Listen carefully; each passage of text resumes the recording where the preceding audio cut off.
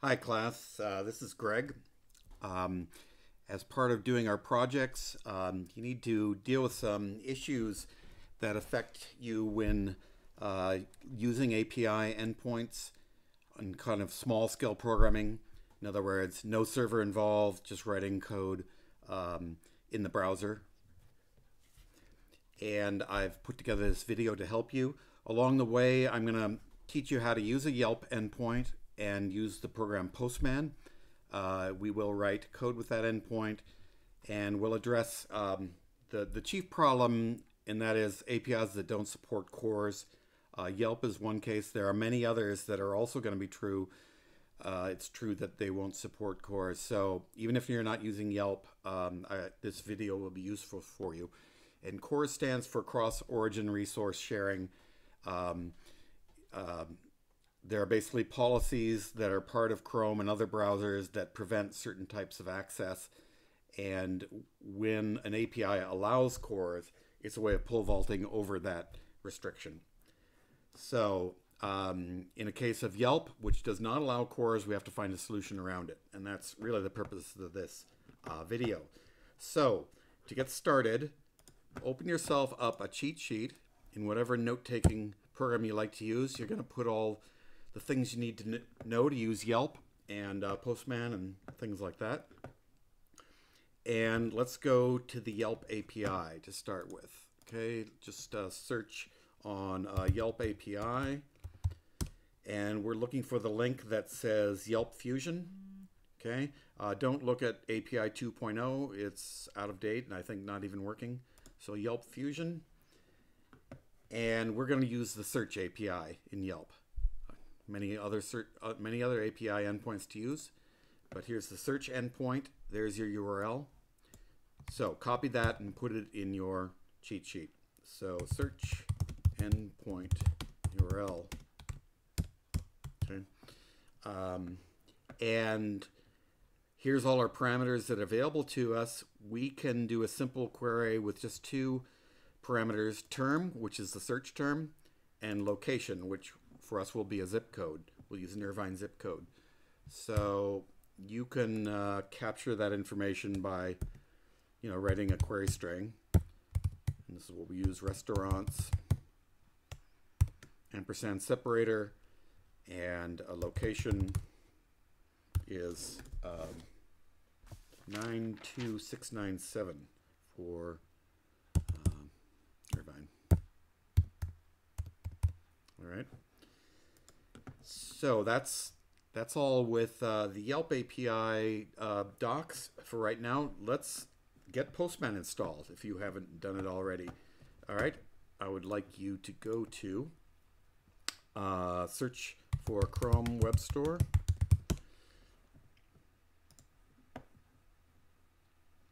Search on POSTMAN.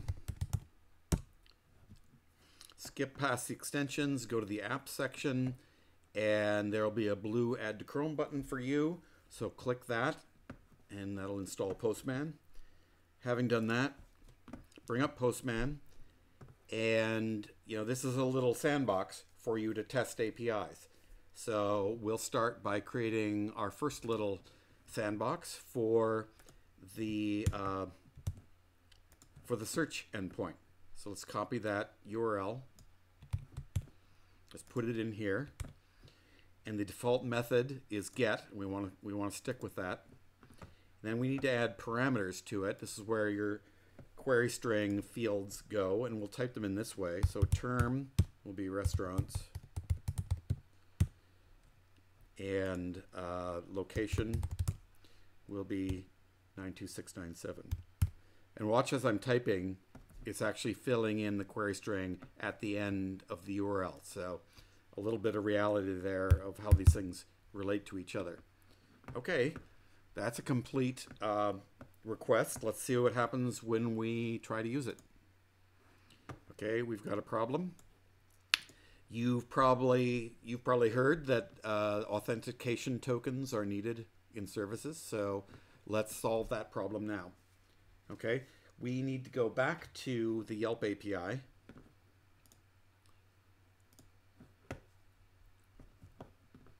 Okay, let's go to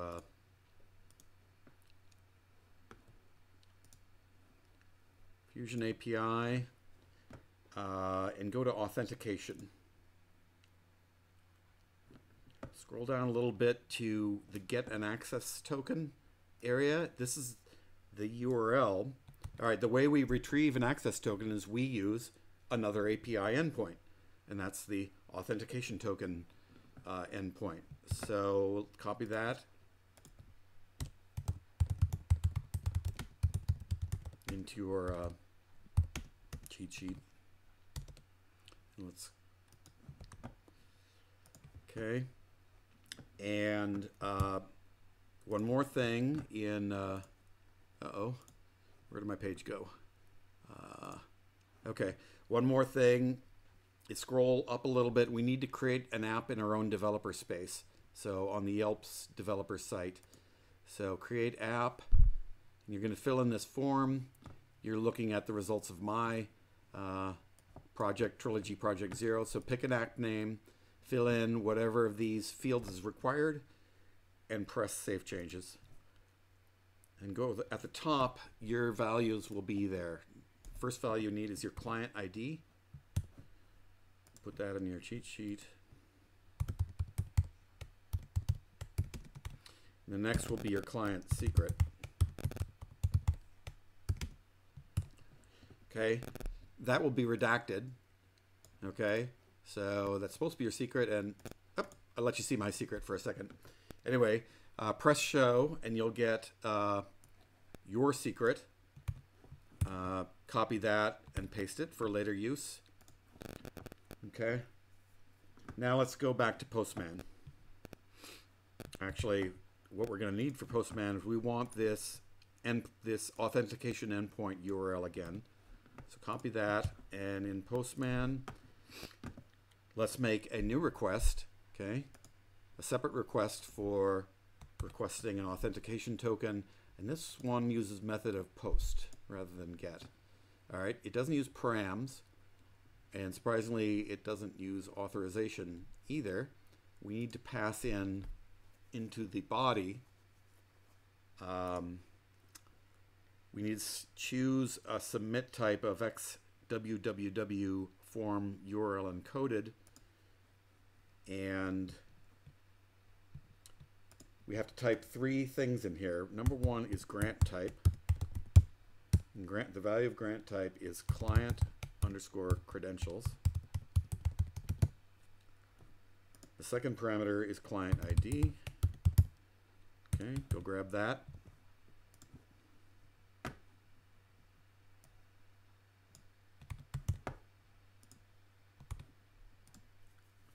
Next one is client secret. Okay, so you would paste in your unredacted client secret there.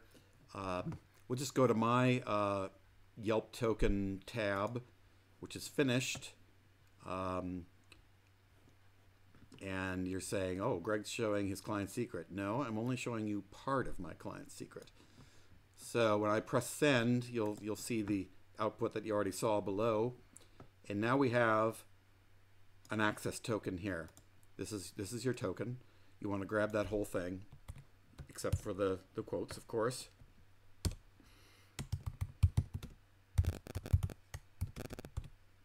Okay, save that. Now notice this says token type of bearer. Just keep that in mind. We're going to see that word bearer in a minute.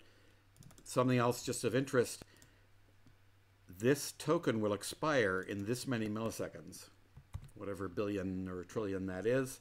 Let's just explore that. How many milliseconds is that? If we take that and divide it by the number of milliseconds in a second, divided by the number of seconds in a minute, and the number of minutes in an hour, okay, it'll be this many hours, around 175. If you want to know how many days that lasts, we just factor that into the equation. It'll be 7.36 days is how long this token will last. Now, something to think of for the future of your app when you're making it a little more sophisticated. the token that you use will go out of date if you're using your app more than 7.3 days. So you might want to think of some sort of automation for retrieving a new token. So first of all, how to detect when a token has expired, and then how to actually retrieve one inside the code. But that's for another day. We won't do that today. So where are we now? So let's go back to our first Postman tab. Okay. And by the way, we haven't saved any of these tabs yet. Let me just show you a thing about Postman, where you can use Postman to organize your URLs. So let's give this request a meaningful name instead of its full URL. Let's call it the Yelp Search Endpoint. I'll skip all this stuff, but let's create a collection. We'll group these all together into your project 1 group. Okay, you have to click the check mark here and then save. And here's our project 1 area here with our Yelp Search Endpoint. And let's do the same for our token grabber. Let's save that. Yelp auth token generator. And let's put that in our project 1 folder. Okay, so we've got two things in our project 1 folder. We've got a get and a post. Okay, so we are going to take our search endpoint though and fix this problem here. All right. Interestingly enough, we're not going to use the authorization tab. We're going to use the headers tab. And we create a key called authorization. Not authentication, but authorization. Okay. The value is the word bearer. Remember I said I was going to mention that before? All right, the word bearer, then a space, and then you paste in your entire token. Okay. Now with that there, let's see what happens when we run our service. Okay, we've got actual data back. It's showing Irvine, showing restaurants. All right, great. So let's write some JavaScript now to call this service. So I've got some pre-written JavaScript here. Let me walk through a little bit of it. So I'm going to use jQuery. So I've got a script including a retrieval from a jQuery CDN. I've copied in my token into my token variable and actually wrote up the word bearer and then a space and then the whole token right there. And here's my Yelp search endpoint. I call it Yelp search URL. Here's the AJAX requests we're going to make, and I'm going to pass in all the arguments using a JavaScript object, and that object will have a parameter of URL and a parameter of data. I'm taking off these quotes because they're not needed. Okay, so URL is my Yelp search URL. Data is my 2 query string form parameters, so term of restaurants, location 62697, and then the authentication token, the authorization token goes in here in headers. Okay, you pass it an object with a field of authorization, and then you pass this token, including the word bearer and the space that follows it.